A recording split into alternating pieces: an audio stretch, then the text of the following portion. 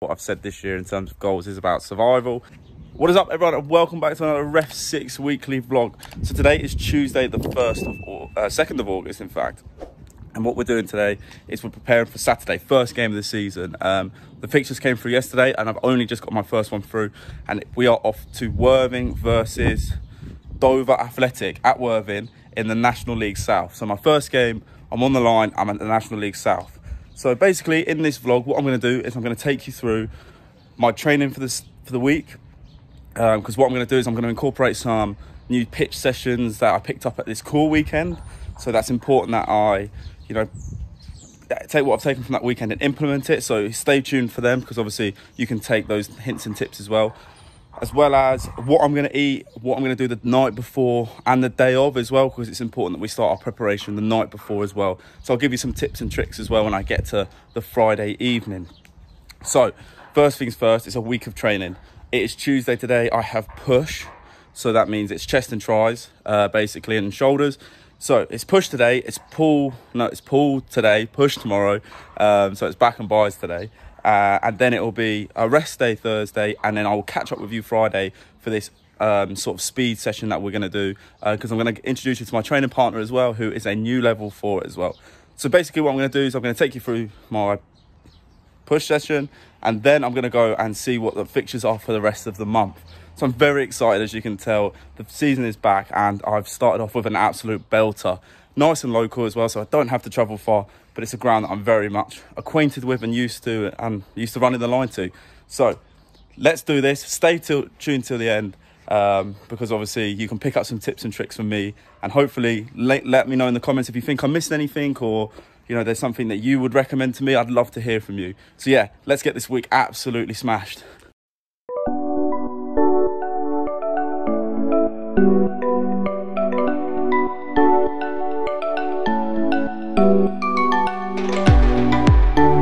Okay, so quick interjection of the vlog. We picked up our fixtures today.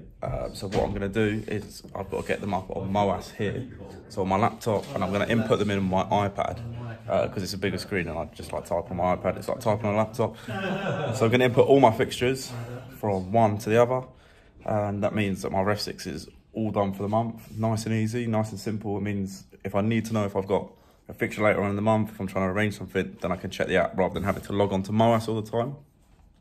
So yeah, this should take me roughly 5 minutes to get done, and that's it, done for the month. Because obviously we're lucky enough to get our fixtures from all of August. So yeah, it takes 5 minutes.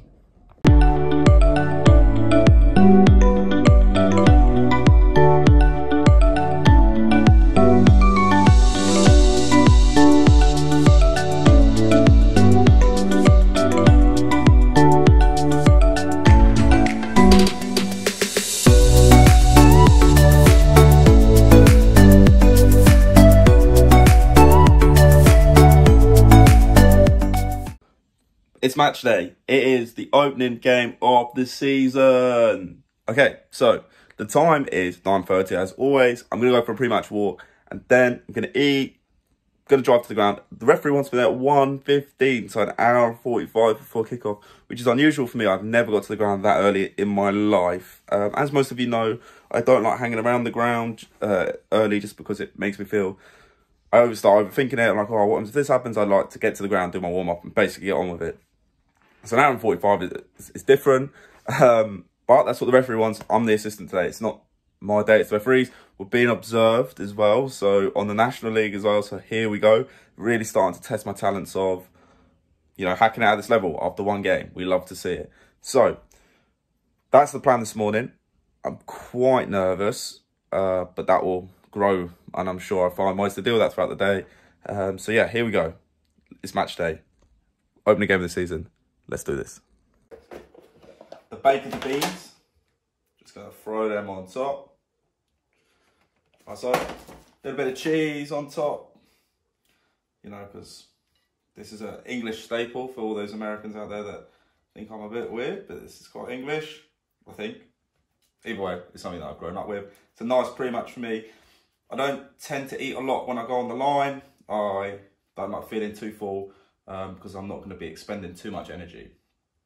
So a little bit of cheese, and of course we cannot forget for this one today, hot sauce. So if anyone out there like owns a hot sauce company and wants to send me some, feel free. But that is lunch.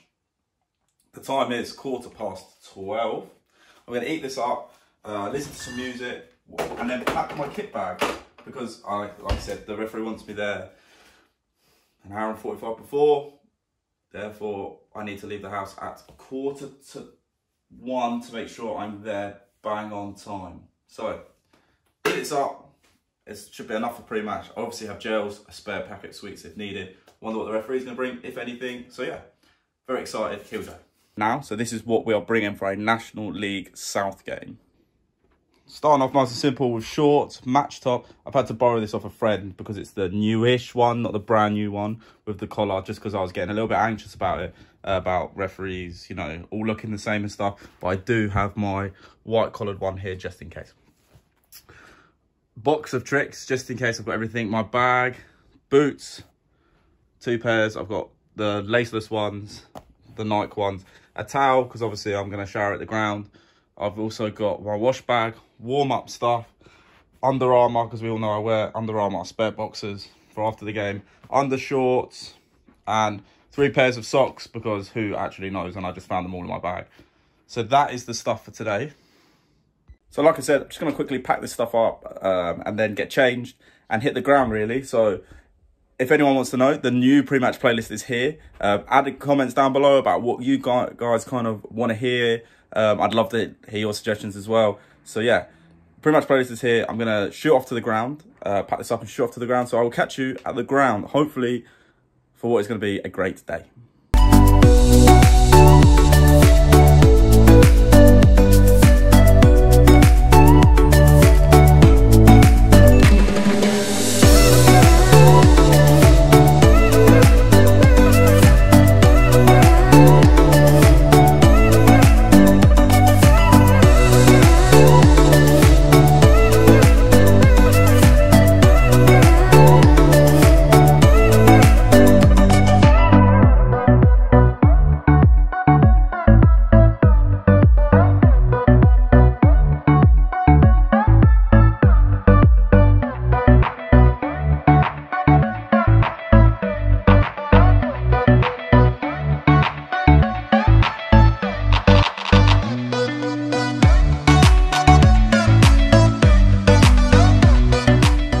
Hello, so I'm driving home from the game. I enjoyed that, very much so. For the referee was good in turn for 2 reasons. One, for he has a very similar style to how I like, quite laid back, you know, doesn't really like to get too uptight, manages the game well in terms of personality, persona, and I like that. But 2, the second point, he gave me a lot of confidence on the line, like just little things like when we gave a decision, he smiled, and you know, it just made me relax a little bit more, and that gave me, without, I don't know whether he meant it or not, but gave me confidence to be like, yeah, all right, I like that, and I enjoyed going out with him because of that. The game was good. I had a nice fan club behind me about offsides all game. I gave a couple of offsides. I think I've made some good decisions. Concentrating was very difficult today. Not difficult, it was hot, but you know, you're switched on all the time, and it mentally is one of the hardest games I've ever done, because you're so intense and you're so focused that when I got to about 80 minutes, I was like, mentally I was like, whoa, wow, I'm really having to find ways to keep myself switched on. But that will come in time. But you know, 15 to 1700, I can't remember the exact figure, I'll put it on the screen here, in the crowd, great atmosphere, just a good day out in the sun, 2 good footballing teams, nice refereeing team as well, really. So you know, I was very happy with it, and I, you know, really enjoyed the day out. Like I said, I thought the referee brought the team together, which is obviously what a good trait of a referee is, and that makes the day go nicer. So I've got my debrief with the Observer tomorrow at 10 o'clock in the morning. So I'm going to meet my friends for their birthday, chill out tonight, nothing major. And then tomorrow, have the debrief, and then I'll chat to you after the debrief, I think, because there's no point chatting before. and then I'll basically debrief the debrief tomorrow, and then we'll have a chat about how things are. It's my first game at that level, like properly, officially, so being assessed will be good to put me in you know, a nice category of, yeah, okay, you know, I'm maybe slightly below at the moment or slightly above, or bang on the middle. Like, I probably think I'm maybe slightly below to the middle, so we'll find out tomorrow. But yeah, very much excited for it. I'm going to enjoy this evening. I'm going to relax. I've really enjoyed today. So far, so good. Bosh. So I've just come off my debrief. I thought it went well. The assessor said that I moved well, which was great. 4 offsides that he was all happy with. 1 tight offside as well, so that's great that he said that I got that right. He's looked at the footage as well, because we do get match footage, but it doesn't get released till Monday. So how I get that hold of that, I don't know, but he gets to have a look at any like major decisions and stuff. So he was happy with how we were as a team. A little bit of development point for me was basically, again, my flag, when I was giving the throwing, it's a little bit too high. I just got to drop it a little bit to a 45-degree angle. So, you know, considering it's my first game, I'm very happy with the comments. Hopefully I get the report through tomorrow so we can have a quick debrief of that, because that's the important thing to learn from these. This year it's all about being a sponge and taking as much knowledge, and, you know, I don't know what a good mark is, what a bad mark is. It's just all about learning this year and finding my feet, and then we go again. So in terms of today, it's going to be nice and simple, chilled out. I'm not planning on doing anything, to be quite honest. And then back into tomorrow, which we'll be preparing for a middle next week. So totally new day of training, but you'll see that in a later vlog. So hopefully tomorrow, I'm at REFSIX HQ, so hopefully we have the match footage for 1 and the assessment 2. So fingers crossed. So this is just going to be go over a few short, sharp points from the assessment, as well as my REFSIX stats. So we'll get the good stuff out of the way, which is the REFSIX stats. So as you can see, 4.38k, which is nice. A higher first half than it was the second half, and that made sense because I did mine the first half. It was almost a baptism of fire, which is quite a high average. Nearly, you know, if I did 2 halves of that, it's 5k, which is fine. I'm happy with that. It was nice and straightforward. Easy stuff. But the important thing for me was the sprints. There are a lot more ambers and a lot more reds. So if we look at a last season line here, roughly about the same sort of distance, you can see there are a lot less different colours. There are more yellows and less sprints. So this is important for me because it's something that, you know, it means I keep up with the game and I am getting quicker. So my off-season work is working. Had a high heart rate as well, in terms of 171, which is obviously a little bit of working hard, but it's also probably a little bit of like performance anxiety in terms of, you know, my heart rate being high when I have to make those decisions. You know, you can see the peaks here where I've probably had to make decisions, and that's fine. You know, big runs, that's always going to happen. You're always going to get that sort of like nervous energy, and that's quite clear and evident here. But moving on to the observation report. So I haven't looked at this yet, but the debrief went quite well with the observer. So it's split into 3 points, which is offside, support the referee, and generic skills.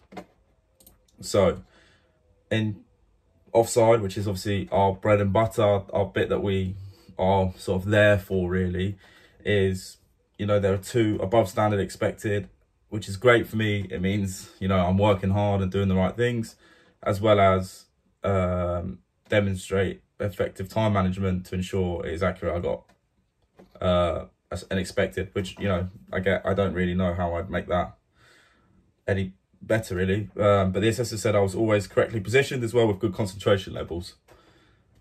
That's great. As well as he also commented saying there were a couple of offside situations where the player was offside but not active in play, and I sort of allowed the ball to go through to the keeper. This is obviously the incidents, but he's not written it down. But I know what the incidents were. He's given the minutes. Ball comes over the top. Player runs through, and it's very much going to the keeper. So the guy is offside, but Worthing would rather have the ball in their hands and quickly play it out rather than set up for a long free kick. So far we're on. The next section is support the referee. So this is looking at always assess the referee's position and view of events using eye contact and offering form. So got above standard here, and there's a little bit of note saying that I kept good eye contact, which was important as well. And like I said in my debrief on the way, on my sort of like hot takes on the way home, I felt it was important to talk. I thought the referee was good. He gave me confidence. He smiled at me. You know, we made eye contact, smiled, gave me confidence, and that was important for me.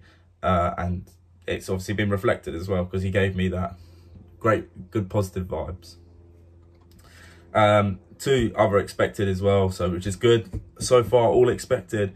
It demonstrates an understanding of the laws of the game by providing correct advice and confidence to offer advice when required, which is basically, did I give a free kick? And the answer is no. So it just goes in expected, because I haven't done anything wrong, but I haven't done anything right. So, you know, makes perfect sense, I guess. And the final one is generic skills. I got expected for the first one, which is clear, precise and confident signals. And this is where he's put my development point in. It's a minor development, which means I get a 7, which is expected, because it's not major development, which is 6.5. It's a 7. He just said my signals were clear and appropriate, but my only one is basically from my throw-ins, I was giving it 2 up here, and he said just move it down a little bit and the flag becomes a lot more crisp and looks better and helps you sell the decision, which is fair enough. You know, we're in the professional game now, and everything has to look right. You know, these boys on the Prem, the EFL, and even the step 1 assistants, so the step above me, you know, these guys have that nailed on. So, you know, getting this crisp and stuff, and that there is the 1% difference. You know, if I get everything bang on, maybe it moves to above standard expected, you know, and that's what we need to look at. So for the next time I go on the line, I need to make sure that I need to drop my arm a little bit. That will be a force of habit, but I have to really focus on that. And I don't think we're being assessed, but I can ask my fellow lino on the day. He said I was well placed and able to run a lot, and my fitness was good. And he said that was of a high standard as well. So, you know, very happy with those comments as well, meaning my off-season work has really come into its own now. So overall, I got a 72. Whether this is good or not, I'm yet to know, just simply due to the fact it's my first one at this level. I don't know. Compared to last year, it was probably quite low, but I don't know what this new system is, what this new level is. I'll have to wait for it to update on MOAS. In a couple of weeks' time, I'll be able to see my live position. So, you know, I'm happy. There was no major development in there. There was a minor development point, which is very positive in terms of trying to find that extra 1% that makes me different from everybody else, making sure my signaling is bang on, because my fitness is of a high standard. So I've just got to keep that up as well. So 72. Am I happy with it? Yes. Does it give me a little bit of validation that I can perform at this level? Absolutely. So, you know, we move on to another line in a couple of weeks' time. I've got a couple of middles coming up now, which is what I'm really looking forward to getting into. Obviously, I'm enjoying my middles a little bit more, or I was enjoying my middles last year more than my lines. So I'm really looking forward to getting involved in that and then seeing where I am, really. So that's been my debrief of the game. I loved every minute of it. The crowd was great. It got a little bit personal at points, but, you know, you take that on the chin. I loved going out with the referee. I enjoyed the day. I thought it was great. The sun was shining. I'm happy. I'm really happy with how it went. There are bits to improve on, which is fine. But we move. So thanks for watching this part of the vlog. I'm going to go off and, you know, just go for a little walk to recover for the day, and then prepare for a game I have next Saturday. So I'll catch you guys in a bit. So that is that at the end of another weekly vlog. Obviously, I'm quite happy with how the game went, in terms of, I feel like I can survive at that level, and a lot of what I've said this year in terms of goals is about survival, and just sort of feeling it in myself that I can compete at this level with the other referees around me. I obviously don't know what the other scores are. I've not looked at my live update yet, but that'll be for a couple of weeks' time after a couple of assessments. I think one just never puts you in the right frame of mind. So what is next for me? We go on to next Saturday, which is going to be during a heat wave, apparently, so it's going to be nice and hard. We're going to go to Lancing versus Beckenham Town, I think it is. So a newly promoted team versus a team that only just stayed in the league through a playoff. I'm very much looking forward to it. We're gearing up for the first game of the season, so come join me next week for the REFSIX weekly vlogs. And if you haven't subscribed yet and you've made it this far, please hit that subscribe button. So as always, thanks for watching. Please like and subscribe again, and I'll see you at the next REFSIX weekly vlog.